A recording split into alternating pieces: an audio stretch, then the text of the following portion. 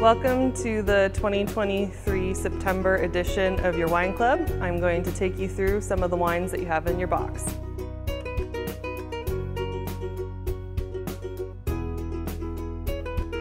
This wine is our 2022 Frizzante. Frizzante was a fun name that we came up with to describe this wine, as it is a Charmat method bubbly.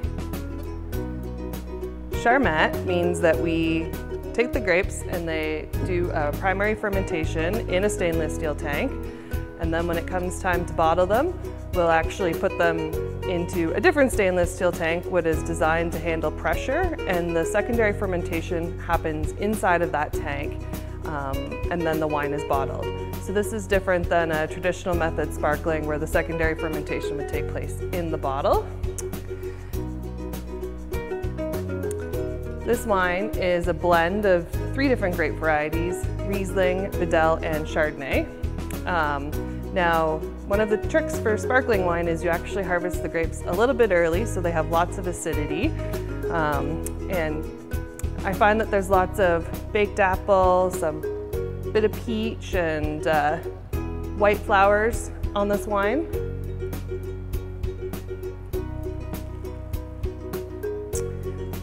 Really nice, refreshing bubbles.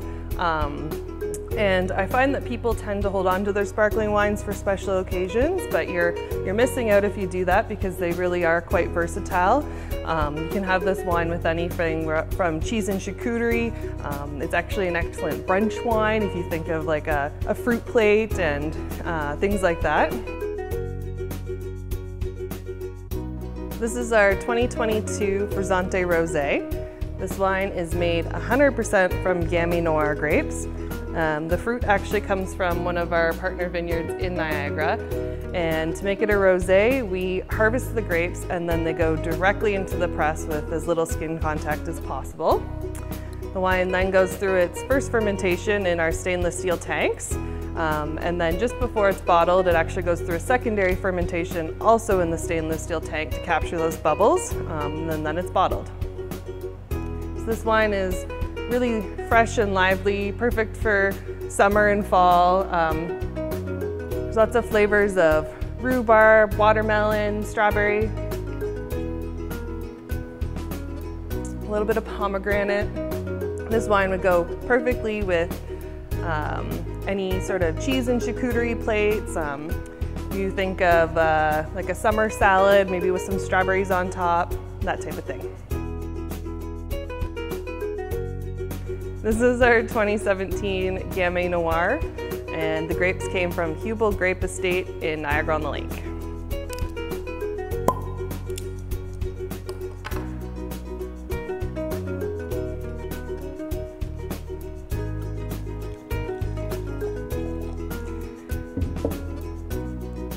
Gamay Noir is a lighter red. This one, the grapes came from a vineyard in Niagara-on-the-Lake, Adamo Estate, and they are actually a fairly warm site in Niagara. So we get lots of good ripe flavors like cherry, there's some raspberry, a little bit of earthiness, a little bit of spice.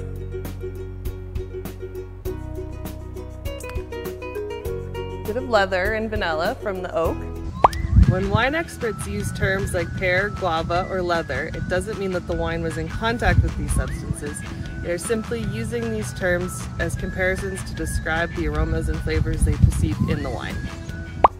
So these grapes were harvested and then fermented on their skins to get this great color and flavor extraction. And then the wine was put down to age in barrel, French oak barrels, for 10 months. This wine would pair really well with foods like duck, roast chicken, pork.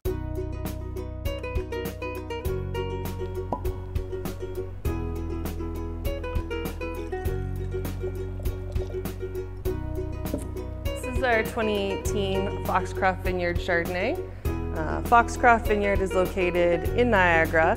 It's actually kind of on the side of the escarpment in Vineland, so you get really good intense sun, but then lots of cool breezes, so we get really even and consistent ripening from that vineyard. We're quite lucky to get grapes from there. This wine has lots of flavors of melon. There's a bit of vanilla and toastiness, almost a nuttiness as well. Lots of green apple though as well to sort of give it a fresh liveliness.